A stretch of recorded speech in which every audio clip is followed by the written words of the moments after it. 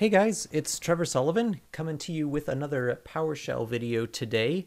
And the topic of today's video, the goal is to discuss and understand how PowerShell profile scripts work. So first of all, we need to discuss what is a profile script. So typically in a shell environment like Bash, or in this case PowerShell, you will have the option to hook into the startup event of a PowerShell session and define some custom variables or custom functions or perform some kind of customizations to your shell environment when you start up your shell. So this provides the ability to provide, interactive commands that you can execute that may not be part of a module that you've installed separately. You can define, environmental secrets that you need, like API keys, for example, in order to access remote APIs or things of that nature. So it's basically just a convenience helper that enables you to provide environmental customizations. So we'll just kind of leave it at that. Now, PowerShell provides a few different locations on the file system where you can define a profile script. And the way that you can discover those is by looking at the built-in variable called profile. Now, if you just hit F8 here on line number 1 and just emit the profile variable, by default, you're only going to get a single file system path, which is specific to your user profile. So if a different user logs into the same system, this will not apply to their profile. And the other thing that you'll notice is that it's specific to the Microsoft.VS Code PowerShell host. So PowerShell, as many of you probably know, is just an engine, and different applications that are built in .NET are able to host the PowerShell engine in process. And so that is what the Microsoft PowerShell extension for Visual Studio Code is doing in this case. So this script path that we have here is only going to affect my user, and it's only going to affect VS Code. However, there are some other hooks that are available in addition to that. And to kind of unlock those additional file system paths, you can take a look at, if you pipe the profile object into select object, property star, I'll hit F8 there again. And what you'll notice is there's actually some additional properties that are kind of a little bit hidden by default, but they are actually available on this profile variable. And so you've got profile dot all users, all hosts, all users, current host, current user, all hosts, etc.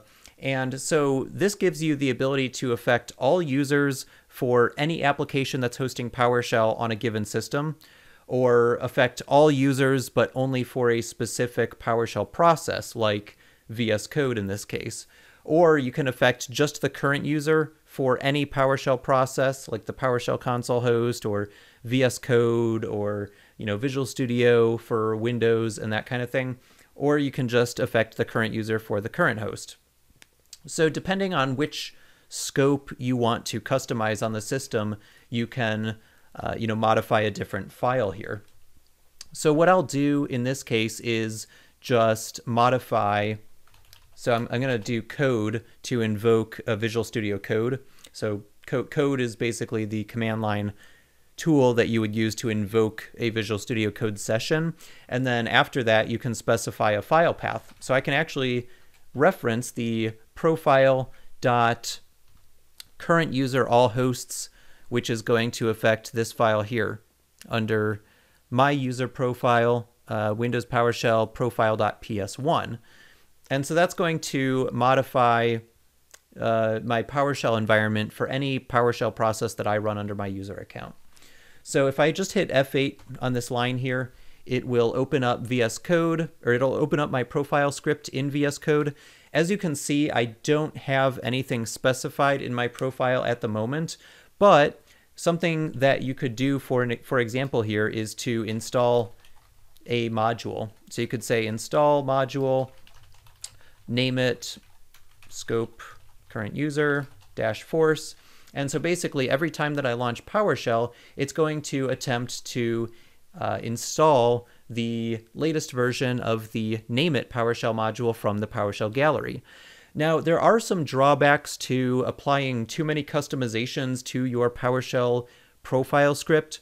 As a best practice, I would generally leave longer running commands like install module that could take several seconds, or for larger modules, even maybe up to a minute or two to download and install the module. I would really reserve those commands for commands that you run interactively, because you have to think about the fact that your profile script is executing every time that you launch the PowerShell process, right? So every time that I launch VS Code, this install module command would be running. And, what happens if I'm on a laptop and I don't have an internet connection? That's going to cause errors to occur, and it just creates kind of a messy situation. It's going to take a long time to run. It's trying to see if there's a network connection. It's going to fail. It's just going to look ugly. So generally, you're going to want to add additional conditional logic here inside of your script. So say if, network connection is available or something like that, you could use something like WMI to detect a network connection, or a really quick ping command to test a network connection, something along those lines. You could basically set some conditional logic to only run this particular command if a network connection is present. That's kind of outside the scope of this particular video, but just be aware that it would probably be a good practice to really be thinking about the customizations that you're adding to your profile. Now, things like setting environment variables, like maybe a DB password or something like that. Generally not a good idea to store these things in plain text, but if you're just developing against a local dev environment that's only accessible to you locally, and it's not listening on, external interfaces, like it's only listening on the localhost interface, that would be a good place to potentially put a database password or something like that doesn't contain sensitive data. So setting an environment variable is going to be very fast. It's not really going to impact your startup times in any significant fashion. So that's a pretty benign thing to add to your PowerShell profile. The other just general guidance that I would add around PowerShell profiles is that you should keep them relatively short. And the reason I say that is because you want to minimize the ability for somebody to say, oh, well, this works on my machine, but when I try to run it on your machine, it doesn't work. And then you go back and you're like, oh, well, I have all these customizations inside my profile script. And honestly, most of the time, those customizations probably are better put inside of an application repository that it's relevant to, rather than having it be specific just to your computer. The other thing that I would point out as well is that because a profile script is inherently scoped to your local machine, if you're running multiple different systems and you need to keep configurations in sync, then a profile script is probably not the best place to do that unless you are calling a script that is synchronized using an external service like Google Drive or Dropbox or something like that. You could potentially keep a private configuration script that you then can invoke using the ampersand or dot call operators in PowerShell to call C Dropbox myscript.ps1 or something like that. So just keep those things in mind, but I did just want to really quickly show you profile scripts and how they work, and call out some of the best practices around them. Thanks for watching. If you like this video, leave it a thumbs up and let me know in the comments what other kind of video content you would like to see. We'll see you in the next time. Cheers.